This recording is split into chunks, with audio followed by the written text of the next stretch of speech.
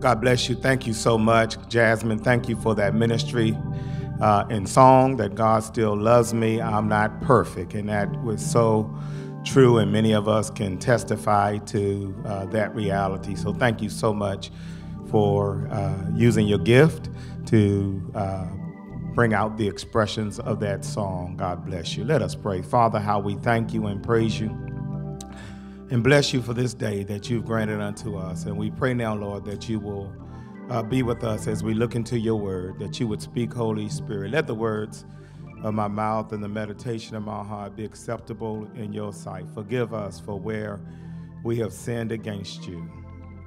Lord, help us to do better.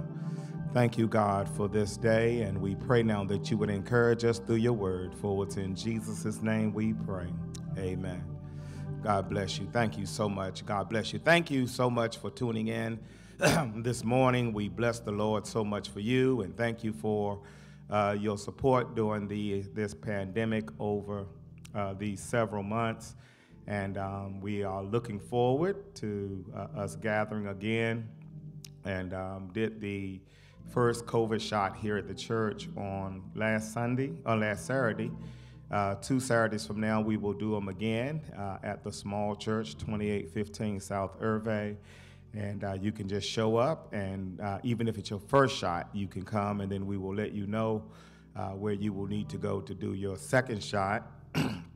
But if you did the first shot, we look forward to seeing you for the second shot. And then 2 weeks after that, it is stated that we are fully vaccinated 2 weeks after your second shot. And then we are working with our leaders for our reopening plan. And so looking forward to us coming together in worship as we serve God together as a family. But God has been so faithful, and you've encouraged us so much to continue the fellowship with one another online and calling and visiting in small groups. So thank you so much. Today we want to call your attention to Psalm 130. Psalm 130 as we continue this section through the songs of ascents. The songs of ascents. Psalm 130. Out of the depths. Psalm 130, there's a superscription that tells you what this was, and it was a song of ascents that they would sing on their way to worship, a song of ascents as they would make their way to Jerusalem. Verse 1, out of the depths I cry to you, Lord. Lord, hear my voice. Let your ears be attentive to my cry for mercy. If you, Lord, kept a record of my sins, Lord, who could stand? But with you there is forgiveness, so that we can, with reverence, serve you. As we journey through this section of Psalms, as we began several weeks ago, the Songs of Ascents, we've been working from the theme, the overarching theme, the songs my mother would sing on the way to church, as these Israelites would sing songs on their way to Jerusalem to worship 3 times a year, as they would make their way over their mountains and the valleys to get to Jerusalem to have to meet with one another and ultimately to meet with God. And so as we've gone through songs that my mother sang on the way to church, today out of Psalm 130, the song would have been, look where he brought me from. Look where he brought me from. Brought me out of darkness into the marvelous light.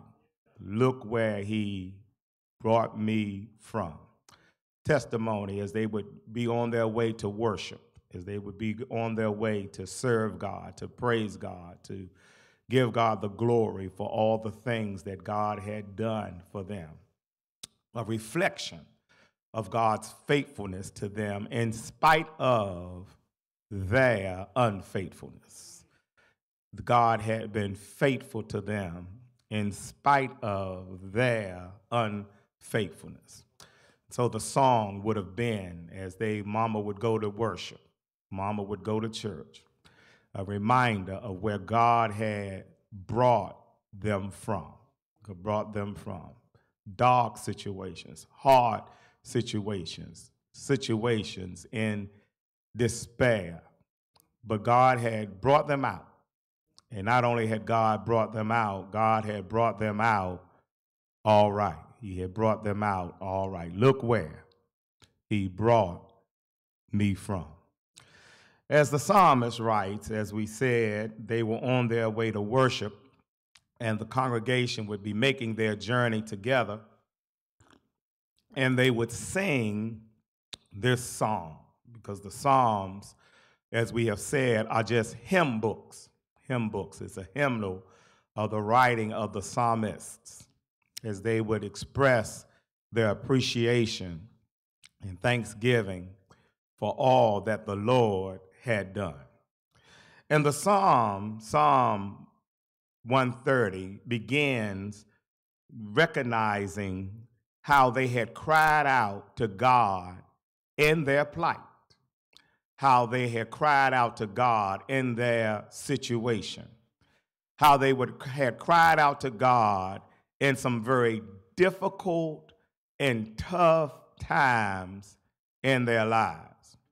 You can see the writer's hardship. You can see the writer's despair. Because he begins this psalmist, he says, out of the depths. Yes, that. And you know what the depth is, don't you? It's a low place in your life. Yeah, and the psalmist, remembering where God has brought him from, recognizes that God had brought him out of some dark and low places in his life.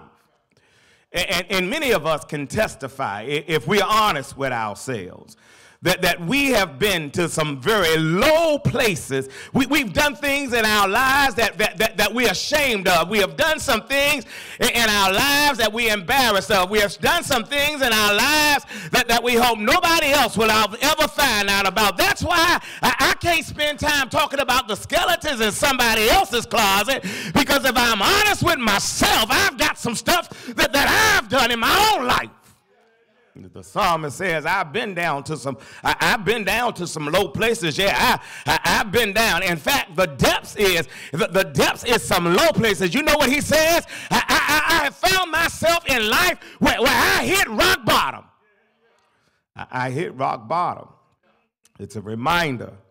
As the psalm is writing, Psalm 40. You've heard the psalm, I waited patiently in Psalm 40. I waited patiently for the Lord. He turned to me and heard my cry. Listen, in verse 2, he lifted me up out of a slimy pit. Look, a slippery sliding slope that I found myself in. Notice where he lifted me out. He lifted me out of the muck and the miry clay. Now, you know what the muck and the miry clay is, don't you? The muck is the mud. I've been in some dirty places. Yes, I've been in some. I found myself in a mess. I've been right there, he says. But not only did he lift me up out of the muck, he lifted me up out of the miry clay. And the miry clay is on a farm. Yes. There was animal manure. And if you don't know what manure is, Google it. Yeah, I done found myself in some manure.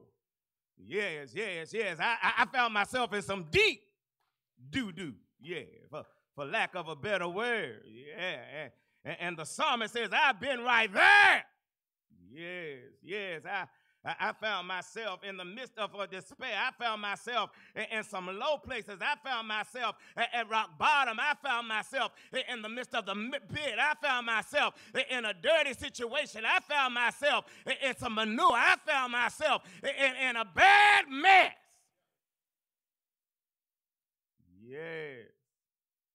Yes, and and many of you can relate. When you've been in that situation, when you've been in a situation where you made mistakes, when you've been in that situation where you're now in the school of hard knocks, you've been in that situation that you are ashamed of. Yes, yes. And notice, he says, I was in the depths. I was way down. Yes. When you feel like you've been way down, when you feel yourself way down in despair, you feel like you alone, isolated, distant from everybody else. Feel like nobody understands you. Yes, yes, and the kind of party you have in those situations are called pity parties. Yes, feel like nobody else can understand. Nobody else knows what I'm going through. Embarrassment, shame. Psalmist says, if you've been right there, ain't been there by yourself. I know what it is. Yes, I've had those difficult times. I've had situations that were insurmountable. I never thought that I could never get myself out of that jam. But you know what the psalmist helps us to understand? When you are in despair, when you are in a dark place, when you hit rock bottom, when you hit rock bottom, that's the best time to understand and discover that there's a rock at the bottom. What did I do when I hit that discouragement? What did I do? No, I didn't go around feeling sorry for myself. I didn't stay right there in the muck, in the mud, in the mire, in the manure. You know what I did? I looked up. I cried out to my God. I looked up. I said, God, if I ever needed you before, I sure do need you now. I cried out to God. God, here I am as an empty pitcher before a full fountain. Here I am. God, if I ever needed you before, I sure do need you now. Here I am, God. Make a way for me. Come through for me. Fix it for me. Turn it around for me. Because God, in that time, when I recognized that you were all that I had, I realized you were all that I need. I cried out to you, Lord, the Adonai, the one that's over all. And God, I'm serious about this. I'm serious about this. God, I need you to hear my voice. And I can imagine the psalmist says, I love the Lord. Why? Because he heard my cry. Pitied every groan. Long as I live, while trouble rise, I'm going to hasten to your throne. You don't need to waddle in the mud, in the manure. You don't have to stay right there. I know you've made mistakes. I know you've gone astray. I know you're embarrassed by some of the stuff you do. I know you got skeletons or even a corpse in your closet. Yes. Lord, I need you to hear my voice. Don't turn a deaf ear to me. God, my prayer is you would pass me not, oh gentle Savior. I want you to hear my humble cry. While on others thou art calling. Please, God, don't pass me I know I'm in a bad situation. And you know what the psalmist says? I'm in a bad situation, and it ain't nobody's fault but mine. I recognize that I'm the one that caused me to be in this situation. I'm the one that caused me to be in this depth. I'm the one that caused me to be in the muck. I'm the one that caused me to be in the mire. That's why I need you to let your ears be attentive to my cry for mercy. Notice, he doesn't ask for grace, because grace is when God gives me that which I didn't deserve. Mercy is when God withholds from me some stuff that I should have gotten. God, I need you to have mercy. Remember the story of blind Bartimaeus,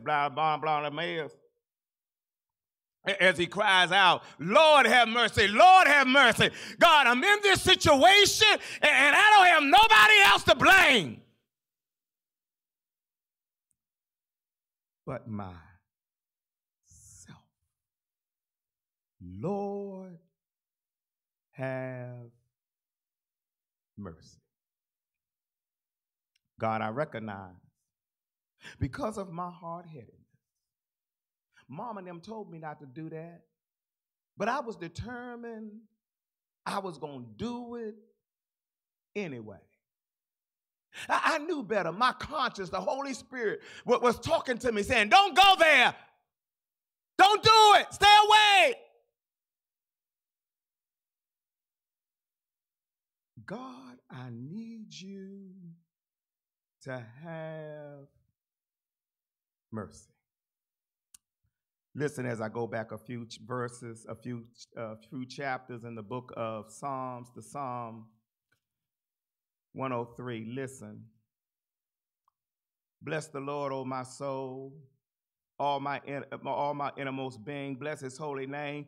Pray, bless the Lord, O my soul, and forget not all his benefits.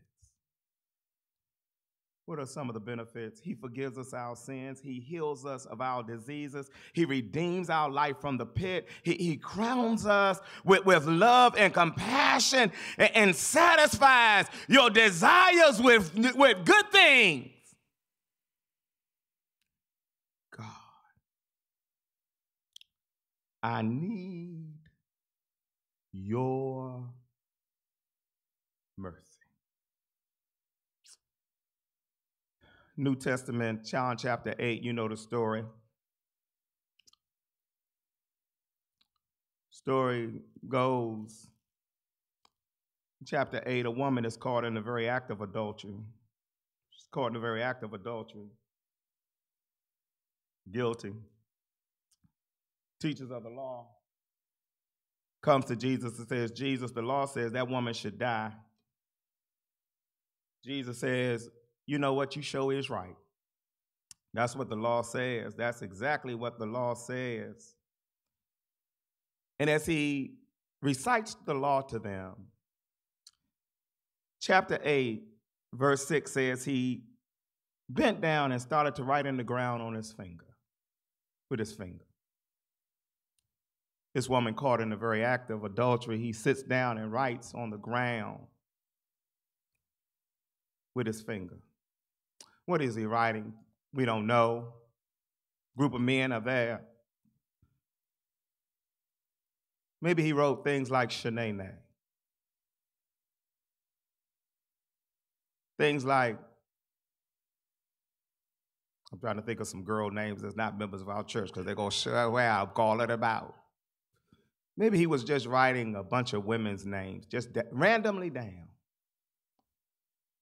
And then he stands up, he straightens up and says, notice what he says to them. Let anyone who was without sin, cast the first stone. She ought to die. Now, there's a misunderstanding of what that means. Many of us read, and the text says, let he that is without sin. Well, that really doesn't make sense because Jesus knows that all of us have sinned and recognize that nobody would have ever been able to throw a stone. And so the idea is not he who was without sin. The point he was making is he who is without this sin. Now, she got caught. And just because you don't get caught don't make yours no better than nobody else's.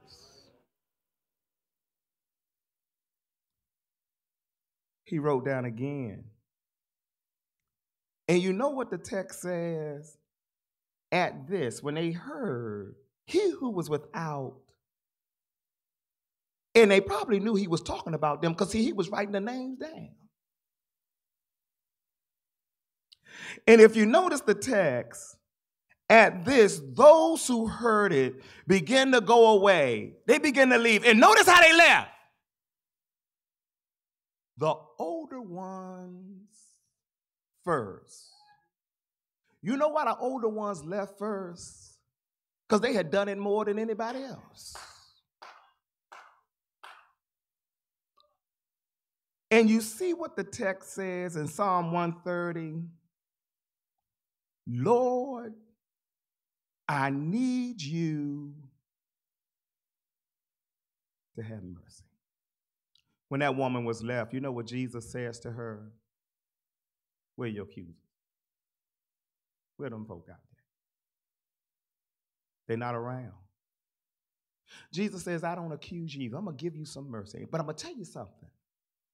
Go and sin no more. Now, Jesus knew that we all sin. We sin every day. He was not telling her to go and never do another sin. Don't get caught up in this lifestyle. I gave you mercy. God is a merciful God. How do you know that? In Hebrews chapter 4, verse 16, you know what he says? I know you messed up. Come on. Come here. I know what you did all week long. I know. Nobody else knows. I know the websites you went to. I know the conversations you had. I know when you were saying you were going to get some cigarettes. That ain't where you was going. I know all of that. But I'm going to tell you, let us come, chapter 4, verse 16 of Hebrews, boldly to the throne of grace, that you can receive grace and find mercy to help you. You need some mercy. There's some stuff I could have done to bust the hell up out of you. But I'm giving you something that you should, I'm withholding from you something that you should have got. You should have got it. You should have been dead, sleeping in. And you know why you should have been dead? Because there were other folk that did what you did and they in their graves. The fact that you wake up every morning, you ought to thank God for mercy because there are those who did what you did.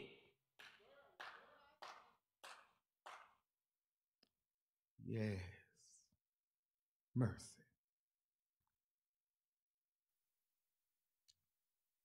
Jeremiah would write in Lamentations chapter 3, verse 23 and 24, chapter 3, verses 22 and 23. The steadfast of the Lord's love never ceases. His mercies never fail. Great is his faithfulness. This is my cry. And you know what, folk? oftentimes will say, you got what you had coming to you. You got what you deserve. And you know, it's easy for people who didn't get caught to stand in judgment on those who did get caught. Yes. As I remind ourselves, be careful how you talk about unwed mothers who had multiple sets of children. Just because you aborted yours don't make you no better. You just as guilty. And see, it's easy for us to start talking about all the stuff other folk have done. In fact, the psalmist goes, Lord, if you, because see, a lot of folk don't know. If you were to keep a record of all the stuff I've done, and if you were to keep a record of sins, who could stand? You see, just because you sin differently than me don't mean you don't sin. And see, we can keep good records. But if God was keeping record, if God was keeping record, who could stand? You see, because the Bible is clear, Romans 3:23, for all have sinned. All. Not y'all. All. All of us are in need of God's mercy. The story goes, you've heard it said before, justice and mercy. Justice is when I get what I deserve. Mercy is when God withholds from me what I should have got. Story goes, justice and mercy was talking one day, and they was going to go on their separate ways. Well, they were going to meet up the next day at noon. And justice says, mercy, now we're supposed to meet up at noon, and we're going to go on a trip, but you need to make sure you on time, because you always show up late. You always show up late, Justice, and I need you to be on time this time, because, see, now, if we miss this flight, we're going to miss our vacation. Justice showed up on time. Mercy could not be found. Hour later, Justice was waiting. Still no mercy. 2 hours later, Justice was there. Still no mercy. 3 hours later, Justice was there. Still no mercy. Afternoon time came. Justice was still waiting. Mercy, nowhere to be found. Went on from noon all into the evening. Justice was there, but mercy was nowhere to be found. Mercy could not be found. Couldn't reach Mercy on the cell phone. He tried to email him, tried to text him. No mercy. About midnight, here come Mercy. Wet, smelling like fire, clothes all torn. He was a mess.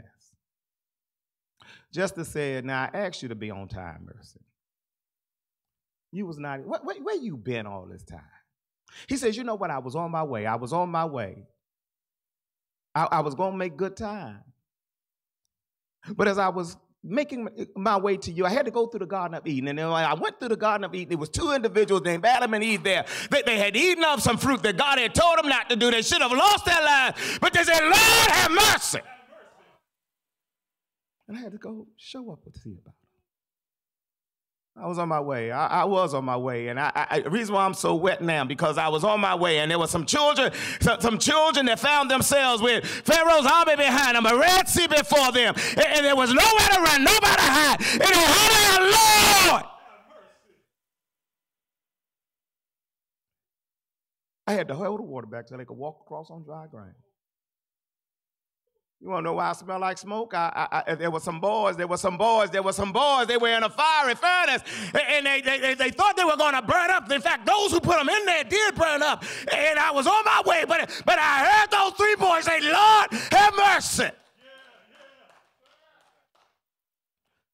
You want to know my clothes tore up because I had a servant in the lion's den, and he asked, Lord, have mercy, and I had to show up. A little shaky because there was Paul and Silas in jail. Yeah, nobody throw their bail. But they cried, Lord, have mercy. Lord, if you kept a record, if you kept the record of sins,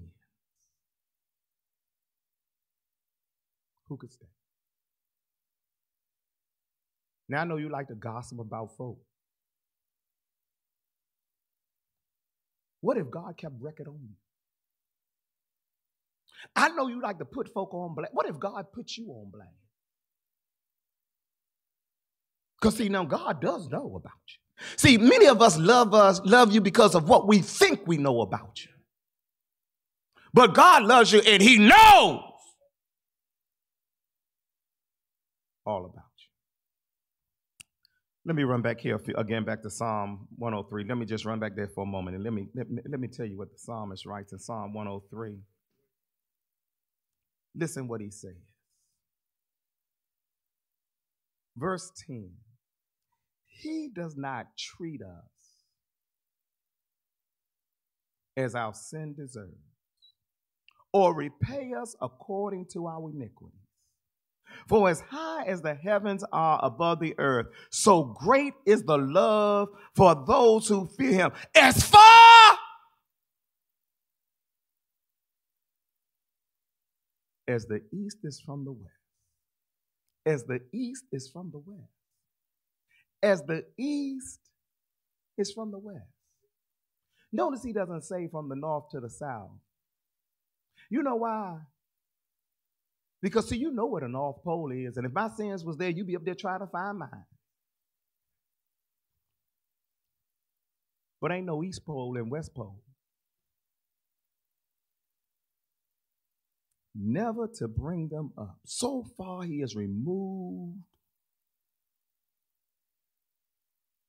our transgressions from us. If you, Lord, kept a record of my wrong, you could build a whole library.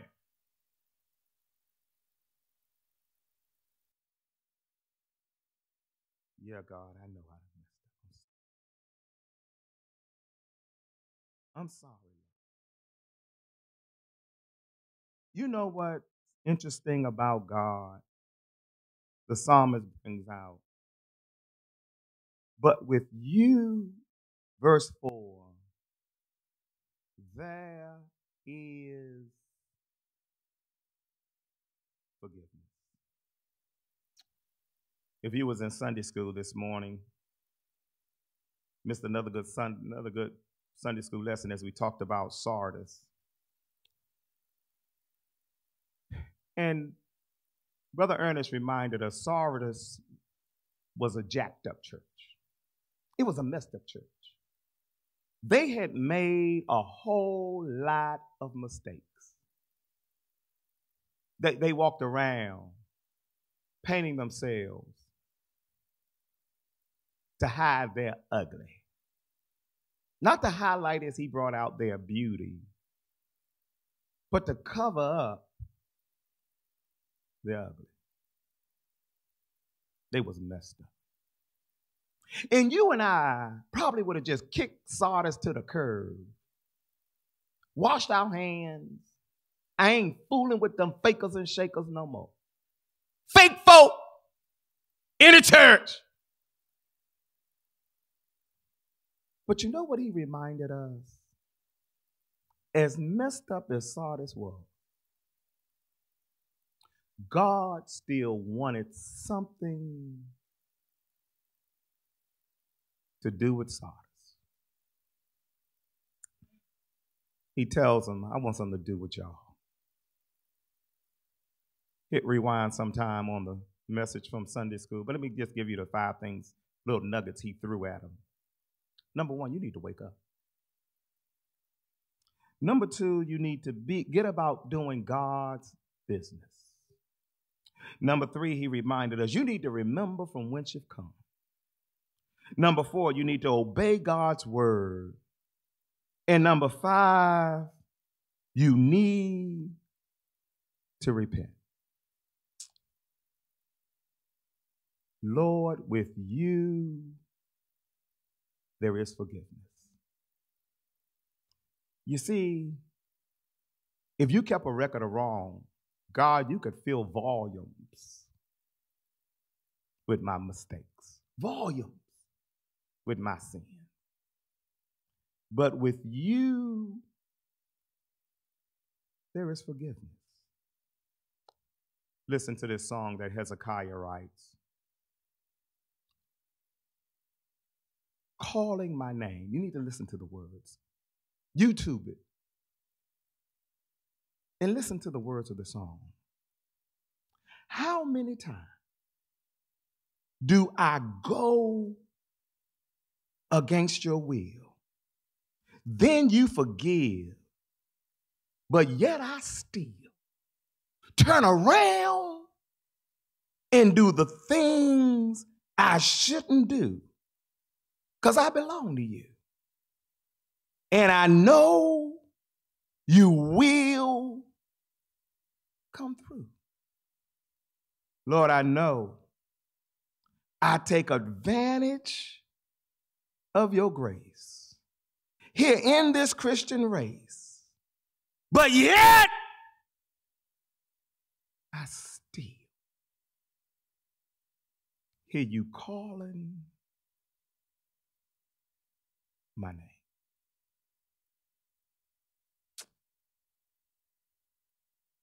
Sing this song, Chester D.T. Baldwin. I've gone contrary to your will and way. Seems like I make mistakes. I make them every day. But you saw in me what I could be. I'm so glad I serve a God of another chance. You forgave me. I'm sorry. Please forgive me. I want to do better. You're a God of another chance. So, God, because you forgave a wretch like me, a wretch like me, a wretch like me. Notice, I got a reference, so that now we can, with reverence and respect and appreciation, serve you. God, I ain't got the big head because I know what you had to do for me. Let me tell you what he did. He brought a change in my life. He brought a change in my life. See, God, God, you brought that forgiveness in my life, and I thank you for it. Didn't deserve it, but I thank you for the change that your forgiveness brought. And all I had to do was confess 1 John 1:9, my sins, and you were faithful to just to forgive me and to cleanse me from all my unrighteousness. You brought a change. Verse 5, I had to wait. I waited on the Lord. My whole being waits, and I put my hope in you. I waited for the Lord more than a watchman waits for morning. I waited on God. More, notice what he repeats, more than a watchman wait for morning. See, a watchman, security guard, had to work overnight, but he couldn't wait till morning came because, see, when morning came, a change was going to come. He get to go home, get to enjoy life, but he had to wait. And you know what? He couldn't hurry the night away. Had to go through the process. God, because of my sins, I'm going to go through the process, but I'm going to wait till the change comes. Because, see, when the change comes, if you had to work overnight, you get some relief in the morning. That's why the psalmist writes, weeping endures for the night, but relief, joy, comes in the morning. You know what? Night is going to be night, and it's going to be night as long as it's going to be night. And all you can do is wait. Psalmist writes, wait on the Lord, Psalm 27, verse 14. Be of courage. I encourage you to wait on the Lord. You know Isaiah chapter 40, verse 31. But those who wait on the Lord shall renew their strength. They shall mount up with wings of eagles. They shall run and not be weary. They shall walk and not faint. I waited. Because when God showed up, even in the midst of my depths of my sin, a change was going to come. That's a word for somebody who's been in a mess a long time. Hold on. Don't give up. A change is going to come. If you make that turn, go and sin no more. Don't mean you're perfect, but I can certainly be doing better. Psalmist writes and realizes as they are traveling this message, this journey about God bringing a new day in their life, as they wait on God and his mercies are new each morning. The psalmist encourages Israel as they're going up this mountain to these believers. You know what you need to do? You need to stop trusting in folk. Because let me tell you something, folk will let you down. You've been trusting in an administration. You know what? Administration going to let you down. Oh, yeah, they'll let you down. It's all about their political expediency. It ain't about you. Put your hope in the Lord. For with the Lord, number one, is unfailing love.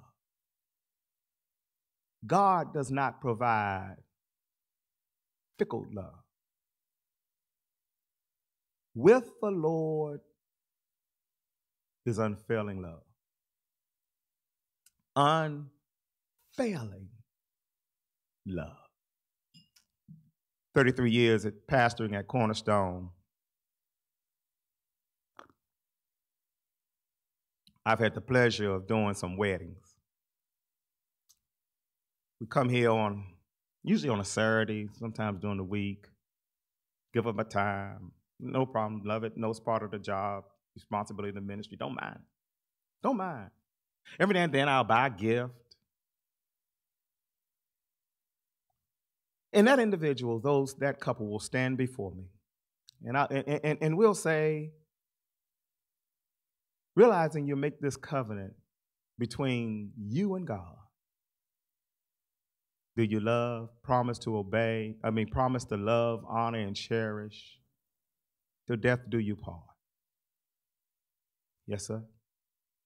I'll turn to the bride and say, do you take your husband to be your lawfully wedded husband, to love, to honor, as long as you, and they'll say, yes, ma'am. Never before have they been before my presence in my 32 years and says, you know what, Chris, I'm going to do it for a little while. They make a commitment. I'm going to do this, God. I'm going to do this, Chris. To death do you part. But you know what I discovered? Some of them lying. They lying. Because they end up at before Judge Maybelline. They lying. You said you was going to have unfailing love. For better, for worse, for richer, for poor, for sickness and in health. Till death, you lied. But notice the text, with the Lord, He loves you when you're good. He loves you when you're bad. He loves you when you're happy. He loves you when you're sad. He never stops loving. Not only is Him with unfailing love, but notice what the text goes on to say. With Him is full redemption. He paid it all. In fact, a couple of months ago when we were celebrating Easter, we did the last 7 sayings on the cross. And you know what one of the sayings? It is painful. Jesus paid it all. All to Him I owe. With Him, Jesus didn't put you on the layaway plan. He paid it all and said, give me my merchandise. I'm getting them out of this. Full redemption. How did He do it? How did He do it? How did He bring you out of this mess? Notice verse 8. He Himself. Let me tell you one of the ways that I know God is Jesus come in the flesh, as it says in Philippians chapter 2. Being in the form of God, He did not consider it robbery with God, but made Himself a servant. You know, one of the ways you know that Jesus Christ was God who showed up, because God wanted it done right. So He said, I'll just do it myself. He Himself. He Himself redeemed Israel, notice, from all. You ain't got to stand guilty of any of those things. A friend of mine posted this week on Facebook, Jesus dropped the charges. I wrote a reply. He didn't drop the charges. He paid the price. It's easy to drop the charges. There's a whole lot of difference when you got to pay the price. As they were on their way to worship, these pilgrims would sing, look where He brought me from. Out of darkness, low places in my life. In the mud and the manure, stinking. Nobody wanted to be bothered with me. Folks said I wasn't going to make it, and they was probably right. But I cried unto God. He heard my cry. Pitied every groan. Long as I live, my trouble ride brought me out of dark. And you know what the next verse said? Because of what he's done, I'm going to praise his name. Because he brought me out of darkness. I'm going to reverence you for how you forgave, changed me, redeemed me, saved me. Look what the Lord has done. Thank you, God, for all you've done for us. So unworthy, messed up, tore up from the floor. Should have been on our way to hell. Folk did what we did, and they're not here today. But you look beyond my fault to see my need. I want to bless you. You've been so good to us. I praise you in Jesus' name.